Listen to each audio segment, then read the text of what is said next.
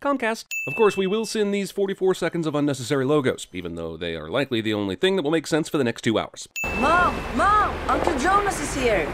No, it's not Tuesday today. Does your son usually say Uncle Jonas is here when he's not? Otherwise, your incredulity is pure dickish nonsense. On what date did the Norwegian Parliament hold its first election since the war? August 12, 1945. Homeschooling in Norway sucks. When you buy a house like this, you always make sure the master bedroom has an inside peeping window. Uncle Jonas apparently has a sixth sense, since zero sound was made, and he would therefore have no reason to assume the perv kid was spying on them.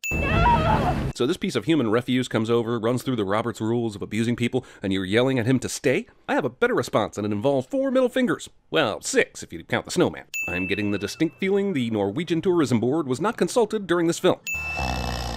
Movie gives you an early warning of its intentions with the sound of the main character snoring over the opening credits. Has no one in Norway heard of gloves? First the kid made a snowman without them, and now our protagonist slept outside without them. They have been invented here, right? The snowman? You're being too modest. This is clearly the greatest snowman. And it's the true story of P.T. Barnum's serial killer phase. How do you f*** up a title? Jeez. Dark brooding alcoholic antihero wakes up on a public bench with a hangover cliche. Also, replace the sunniness of LA with the snowiness of Oslo and a Smith with a Fassbender, but damn, this opening feels very Hancockian. Also, assuming Harry spent most of the night here and I see no evidence of a heater, he should be, if not dead, severely frostbitten. I swear I'm gonna catch my death in pneumonia just by watching this movie. As well as at least 3 VDs, I'm guessing. If there is one thing these statues make clear, it's that the White Witch has taken up residency in Norway, and I'm guessing Aslan ain't coming. Come to Oslo, where you and your family can spend a nice day in the park and have a picnic right by the statue depicting the Great Circle Jerk of 1864. And when we say based, just so we're clear, we mean it has a couple of the same character names, but we changed pretty much everything else and left out anything that would in any way make this a coherent storyline, right? There are so many reactions like this in the movie to absolutely nothing. It's as if every character woke up this morning and were told they were going to be in a thriller today. This guy keeps his gun next to his classic Sex Pistols album. In this household, Harry believes in gun storage that is both unsafe and poetic. Where exactly did this guy come from? Harry had to pass the kitchen to get to the point he's at currently. And yes, Hazmat Man is not in the previous shot, but in the time it takes Harry to walk to get the gun and turn around, surely he would have noticed Harry at the very least. Harry Hole? Yep, that's right. The protagonist's name is Harry freaking Hole. Harry Hole? Was the author just browsing his 1970s porn collection when it came to him? How am I supposed to take any of this seriously? Also, in Norway, Harry's last name would be pronounced as Holy. But since Americans are stupid, movie decides to make Harry's name sound more fitting for porn. Mind you, Harry Holy is a dumb as f*** name as well. Does this guy not see Harry with a gun in his hand?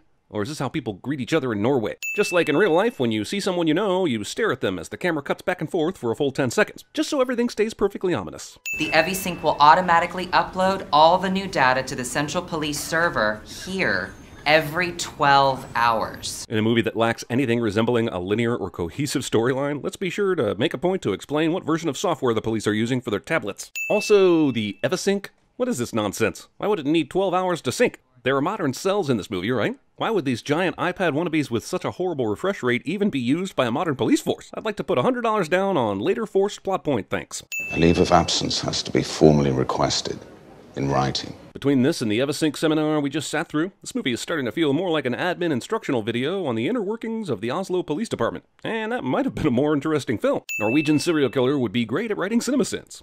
You scared my clients away. I'm guessing Raquel's infidelity-laced art-selling strategy didn't help matters. Not to belabor the dangers of sleeping outside when it's below freezing, but here he's literally sleeping in the snow. This arm should have been amputated long ago. Who hit me with a snowball? Who cares? I got the promotion over Sylvie and Morton wants to marry me, so I can forget about a mysterious snowball faster than it takes to melt one in hell. Where's Sylvie's going, goddammit? Assuming the killer is the one who hit this woman with a snowball, how in the f*** did he get back in his car without her seeing him?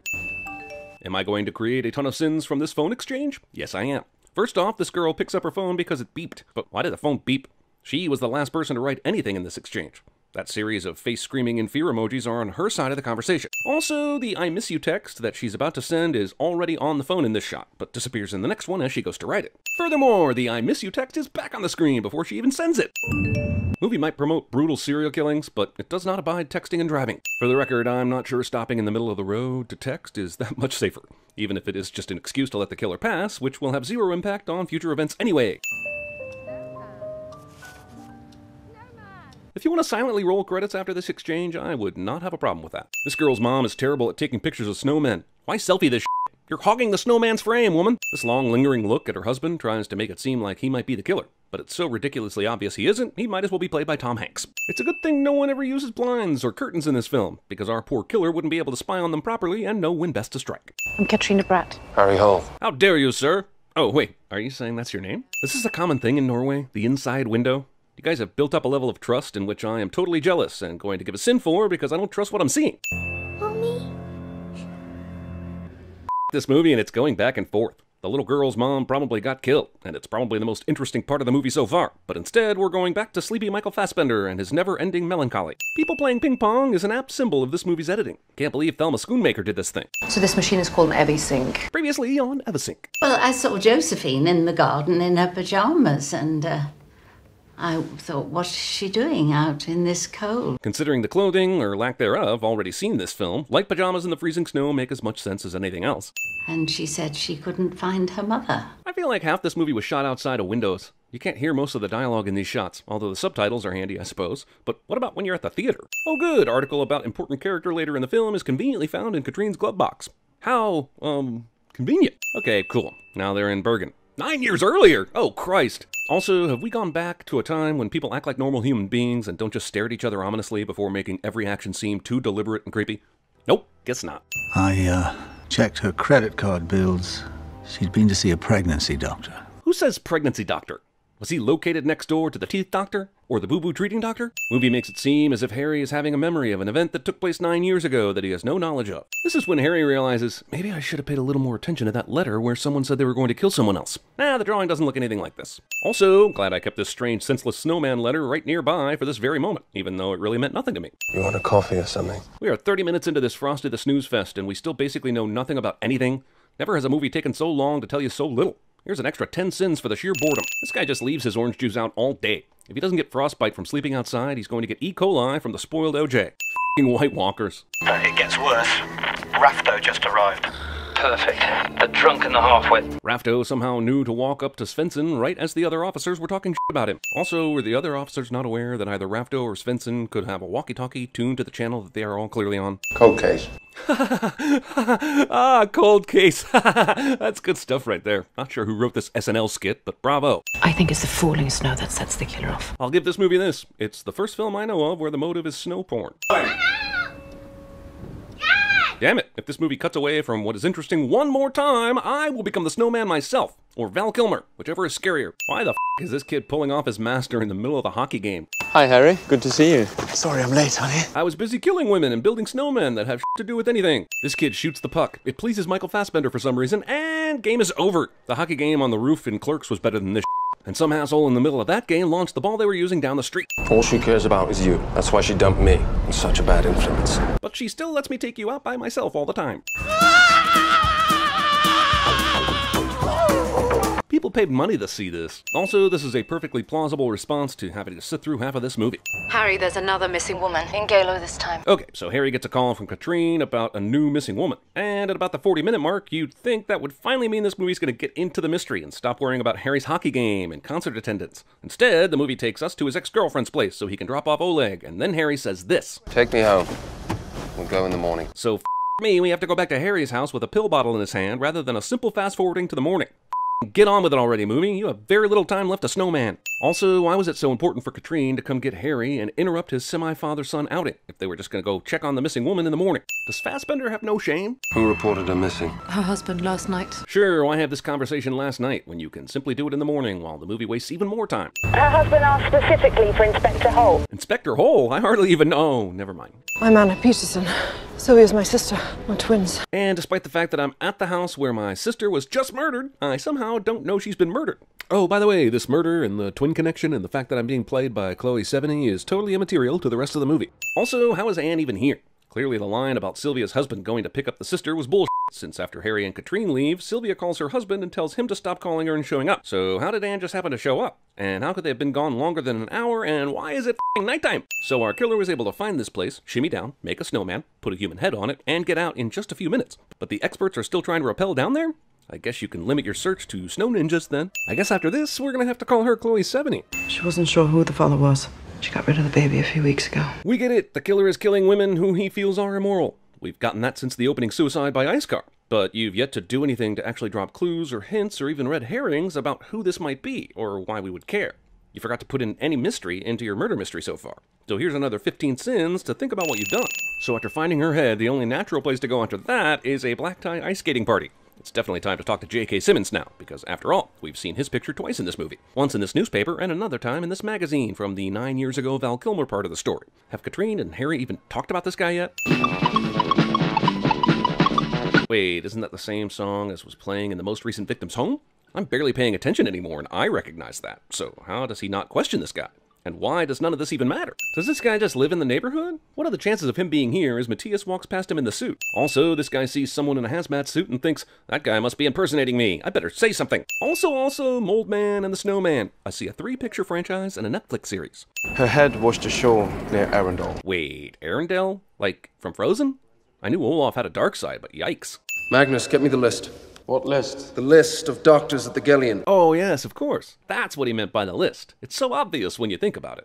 How did you know Sylvie Otterson was pregnant? Ida Vedlison. And we have our first suspect. Granted, most murder mysteries provide a couple of those in the first 30 minutes or so, but not the Snowman. Nope, too much important staring into blizzards to think about suspects until now. Painted toenails! This is important because, oh right, nothing means anything in this godforsaken wasteland of a movie. Despite not being the murderer, Dr. Vetlison has a serial killer collage on his wall. They really can't just say Olympics? And even if they can't, couldn't come up with something better than Winter Sports World Cup? Attending a 3-day conference on bioidentical hormone restoration. I thought you were a plastic surgeon. Well, you know, cosmetic surgery needs to move with the times too. I'm working on this process where I can give a woman the body of a snowman. Also, seriously, does Harry not find it remotely odd that Matthias just happens to be on this train at this time? I look at this picture now. I see Layla staring at him. Now? How could you not see that before? It's in the middle of the goddamn picture. She's not even pretending to look straight. Matthias is not a police officer. How would he have any clue they would still be tracking the phone, or even if they were, how quickly they could get to the location? Why is everything in this world so suspicious? It's a ringing phone! His own garage. I'm not gonna lie, the last 20 minutes of this movie has been so nonsensical and boring, I'm not even sure where to start. Kilmer blew his head off, except he didn't. It was the Snowman guy. But then Magneto's detective friend, who was apparently old Kilmer guy's daughter, followed a phone to another house where the doctor blew their head off. And now the bossy guy from Whiplash is surprised, and I'm not sure any of it actually means anything, or if I've just lost all feeling in my extremities, including my brain. We found 2 bodies in the house and Berta Becker's phone. It was a suicide. Case closed. Detective Boss sees circumstantial evidence and declares the big case not to be such a big case after all, and probably can't be convinced otherwise because the lead detective is a drunk who lost all his credibility cliché. Also, being a serial killer in Norway must be so boring. The police don't even try to investigate these crimes. No wonder Matthias sends cute notes to the cops. Can I keep this? No. Can I keep this?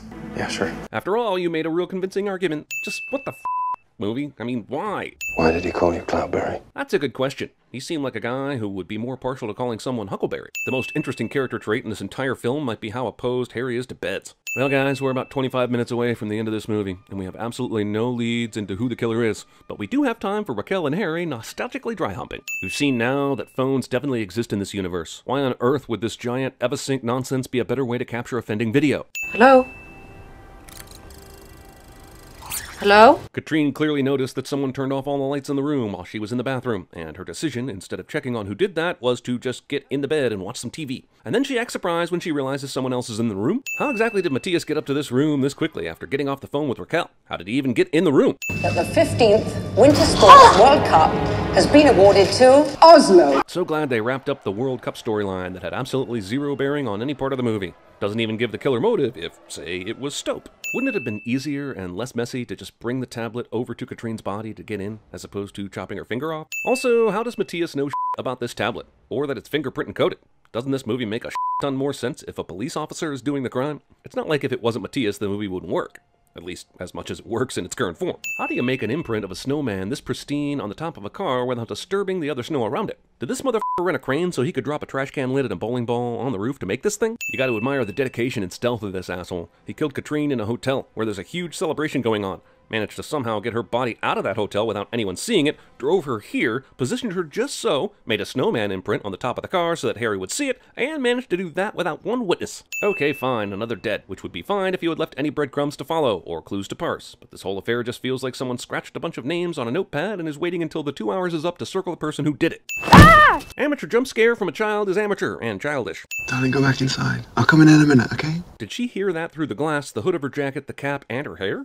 It was never about you. And there it is. It's the ex-girlfriend's new boyfriend. Except there has been literally nothing in this movie that would lead us to believe that's even a possibility up until this point. Matthias's digital photo frame is conveniently on the picture of Katrine outside Raquel's apartment when Harry looks at it. Furthermore, since Harry already knows Matthias is the killer, with his victim dossier spread out all over the table, this ridiculous picture being here is even more ridiculous. Magnus, track Raquel's phone. Why wouldn't he just turn Raquel's phone off? I didn't think you'd find me. Perhaps the pills helped after all. That and leaving Raquel's cell phone on so the police could track you. Why did you abandon them? Why is Matthias giving Harry a chance to save Raquel and Oleg? He didn't think Harry would find him, so it looks like he planned on killing them if Harry didn't show up. But now that he has, suddenly he needs to teach a lesson? Also, while we're at it, let's talk about the Snowman's plan. 9 years ago, he killed a woman because she was going to have an abortion for a child that was not her husband's. Apparently, this was the only woman he ever ran across in his entire history that sparked his Snowman rage. He killed Val Kilmer when he got too close, then he stopped killing altogether, until 9 years later, when he started killing again for reasons unknown. Like, why did he kill Britta Bishop? She loved her child and never once tried to abandon her, which is the ultimate reason this movie is giving for the murders. Trying to kill Raquel makes no sense for the same reasons. Killing first Chloe Sevigny follows the pattern, because she was going to have an abortion, even though the introduction of second Chloe Sevigny made no sense. I guess what I'm saying here is that the most ridiculous scene in the movie is the only thing that actually makes sense. Why don't you ask him? Okay, wait a second. What just happened here? There's no way to tell at a regular speed, so let's break it down. Fassbender somehow communicates to the kid to kick his chair back when the guy looks that way. This somehow gives him the ability to reach out and, what, get a finger in there? How does this help? That thing can easily chop off a head, and I doubt an extra finger makes a difference. I'm ready! I'm here! Come on! What a dumbass. Come on, this guy's native Norwegian. What a rookie mistake. I'm from Tennessee, and I wouldn't this up. Also, Deus Ex Machina. Also, why was Matthias even walking closer to Harry? He could have shot him easily from where he was standing. Pathologists can't determine what kind of weapon was used, and he's never seen anything like it. I'll take it. Obvious sequel is obviously not going to be made. Also, based on the last hour and 54 minutes I just suffered through, I'm willing to bet that I'll take it is what Fassbender says after every script he reads.